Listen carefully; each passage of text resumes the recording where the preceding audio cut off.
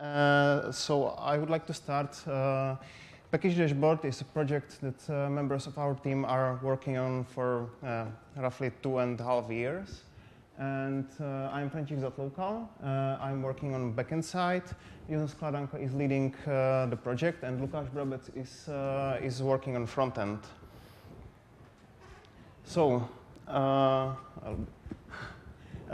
Package Dashboard started by idea of Miro Hrončok in late 2019, and he sent an email pitching up the idea of something like Package Dashboard that would provide some support for Fedora packagers, not only Red Hatters, but also members of community. This is how his proposal looked like. Goals of the Package Dashboard are to aggregate data from multiple sources, like bugzilla, koschei, koji, and many more, and display them in condensed way, so package maintainers are able to have overlook and overview of issues and information about their packages.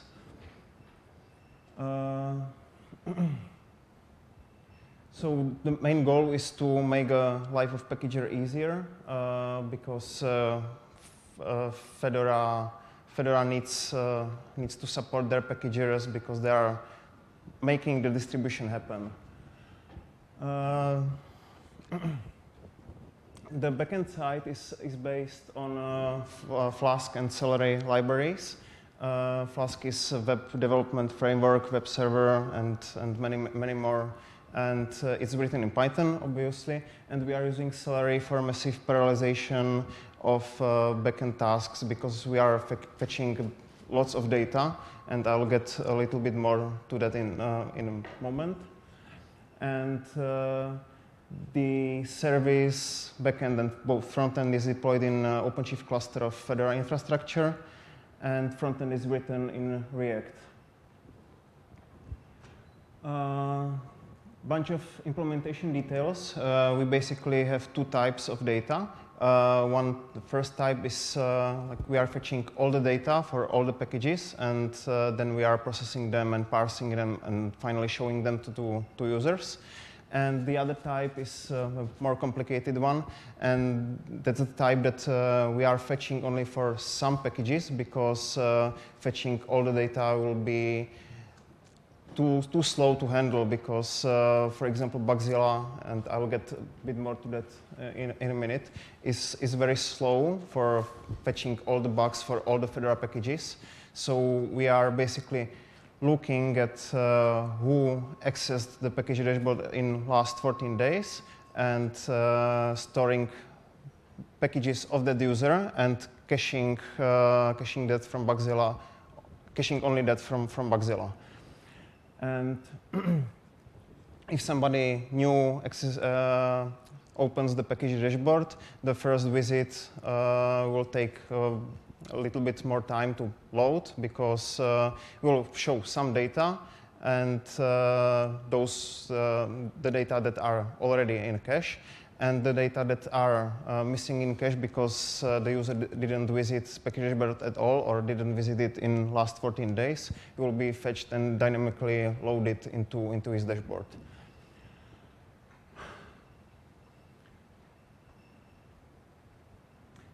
I would like to give some examples. This is the first thing that's new from last presentation about the Package Dashboard, and these are the projects that are now using Oraculum, which is a backend for Package Dashboard.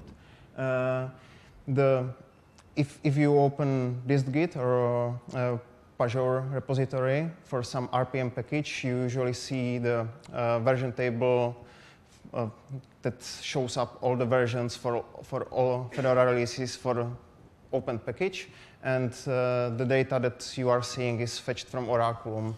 There are a bunch of fallback paths because some data aren't in cache blob. We are getting the data from repository metadata and combining them with body information. The other thing that's using Oracle is Fedora Easy Karma, which is a tool. If you don't know about it, you can, if you have updates testing repository enabled, you can launch the tool and give karma to packages that you have from updates testing in a faster way than doing it manually from Bodhi.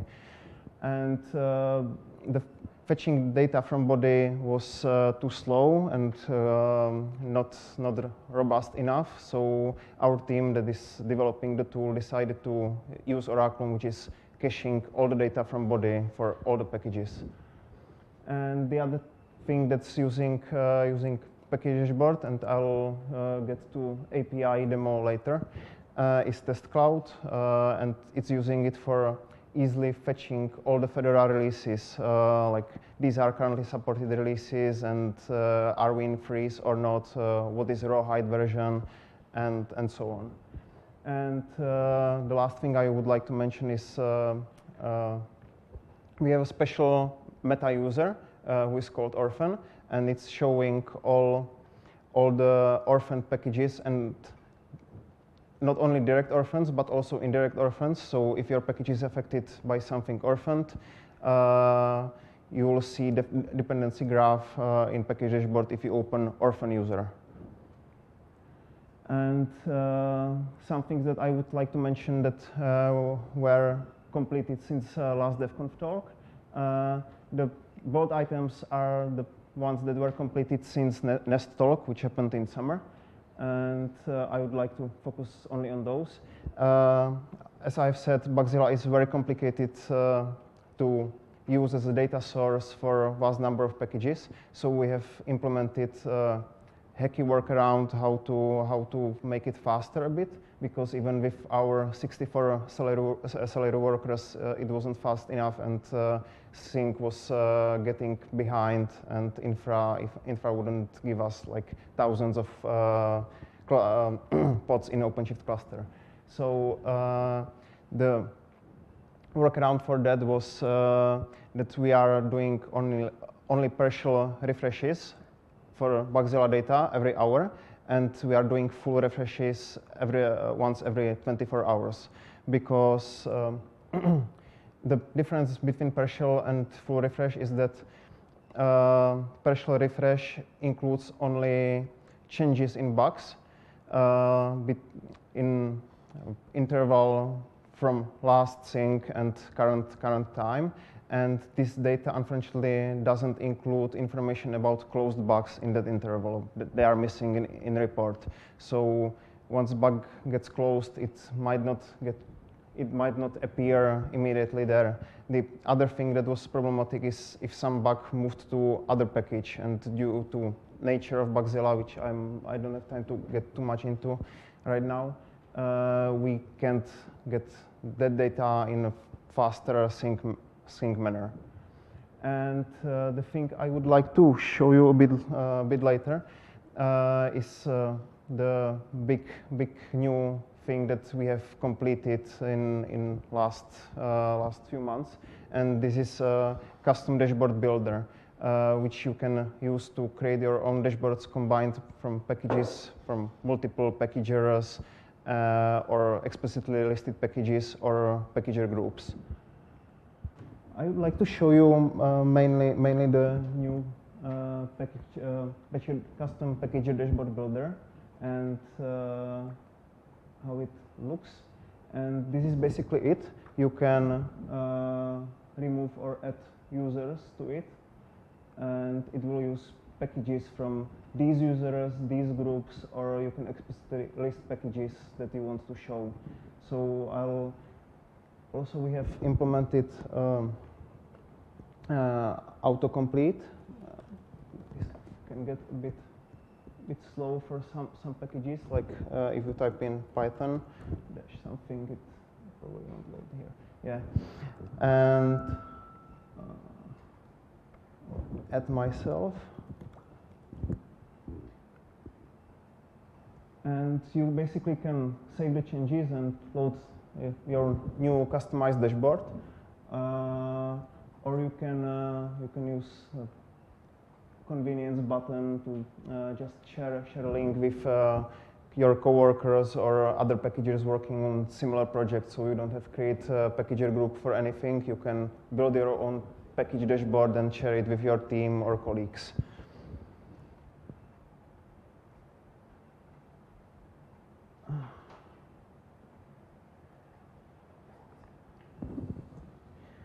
And I would like to get to API demo.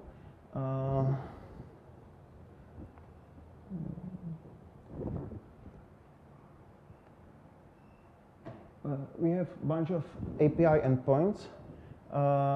We don't have API documentation ready yet, but you can experiment yourself just by typing in /API to the package dashboard URL. But I would like to show you a bunch of endpoints that you might be interested in. And let me check what's there. Yeah,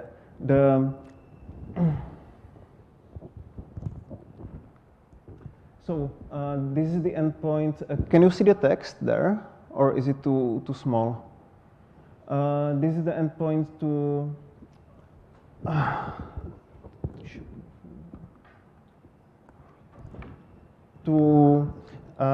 easily and in a fast manner get package versions for all Fedora releases for a specified package. And you see I'm fetching versions for package Firefox, and the dashboard will return you JSON that you can use in your scripts and tools. And the API for all the examples I'm showing here is guaranteed to be stable, and you can rely on that, and it will return data for whatever you need or want, and you don't have to fight with MD API or anything else. The other convenience API that we are using internally in Oraculum, and we've felt that there isn't such an easy way to fetch all Fedora releases that are currently supported, what is raw height, and so on. And we had requests to expose that API too, so we can easily, hopefully, fetch. And you will get JSON response of all the Fedora releases that are currently supported.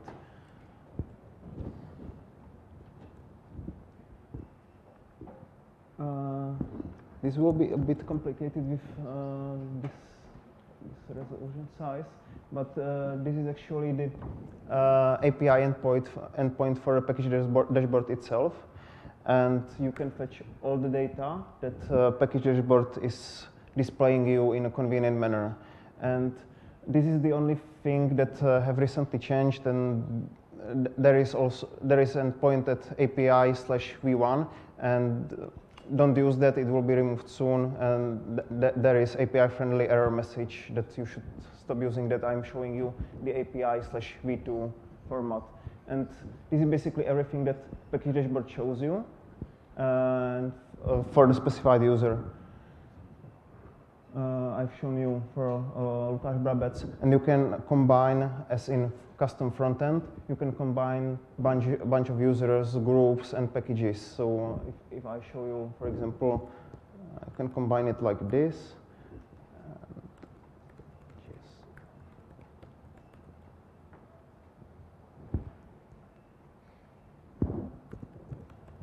And you can use the data. Yeah, it's not very readable, but it's JSON standardized format that we promise we won't break. Famous last words.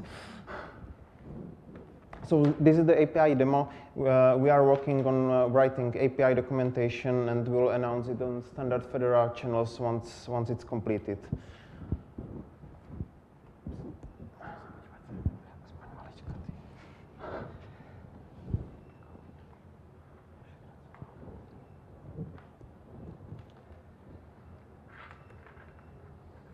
And finally, I want to talk about some of our plans for near future. We are still exploring options for downstream usage. We are working on Fed message listener, which should help us with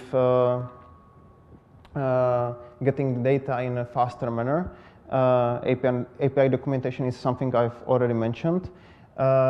We are planning to rewrite, or at least look into rewriting package what tool. If you have ever used that, it's a terminal CLI tool to fetch information about package from your terminal, and the tool is deprecated and it's not longer working. And we found out that our backend, Oracle, is providing almost all the data that package what tool used, or at least the most important ones. We are looking into supporting packager review use case for Packager Dashboard, which is something that we've been asked to do, but this will require some rework of our backend and rethink of a bunch of things and refactoring of stuff we are doing. And also we are finishing QE landing page deployment, which is which was the primary motivation for our backend before we have worked with Miro Hrančok on Package Dashboard, which would be something like hub for testing Fedora, showing what's needed to be tested and so on.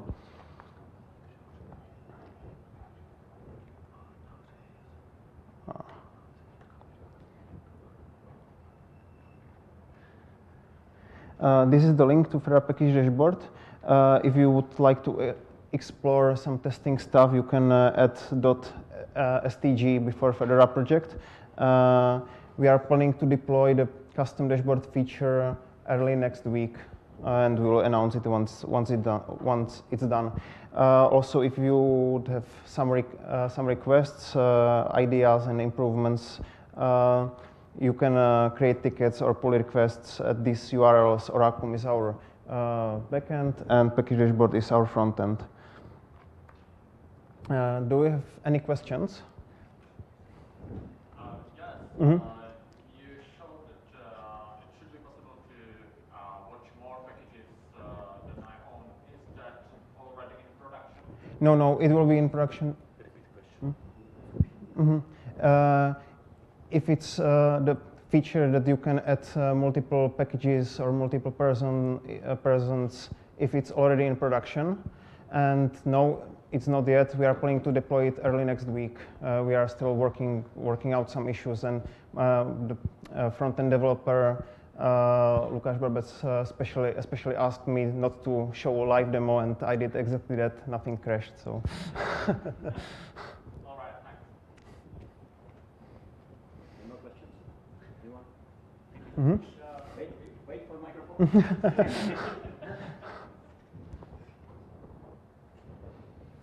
So the question is, the release is an API endpoint you showed. How tightly is following the actual Fedora branching and releasing cycle? Sorry, can you try it louder? Yeah. So how tightly the release endpoint you showed, the API endpoint, is actually following the Fedora branching things. Like when Fedora is branched, does that endpoint immediately show that it's branched, or the new version? Yeah, the endpoint, I can show you a bit more after the talk here. The endpoint distinguishes a bit if it's branched or not branched yet. I'll show you if you have time after the talk how it looks. Thanks.